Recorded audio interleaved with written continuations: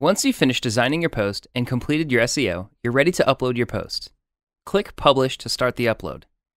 If this is your first time publishing a post with Narrative, then this pop-up will highlight the difference between Narrative's publish and export options. Click Publish now to get started. Input your website URL and select Squarespace. Click Continue to start the upload. Once the images have finished uploading, you're ready to copy the blog's HTML to your website. Click Copy Link to add the code to your clipboard. Log into your Squarespace account and start a new post or page for your narrative layout. Insert a code block on this page. To insert a code block, hover your mouse over an insert point or alternatively press the plus icon.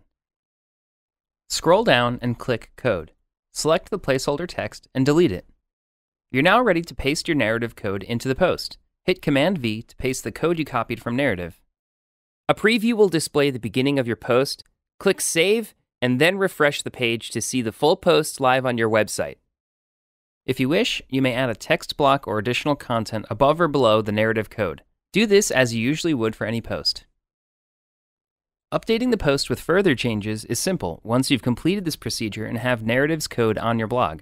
If you decide to add, change, or remove any content, make the changes within Narrative and simply click Update. These changes will be reflected instantly on your website with no need to copy the code again. When you're ready to make your next post, create a new blog in Narrative and repeat each of these steps from the beginning. For more help, visit help.narrative.so.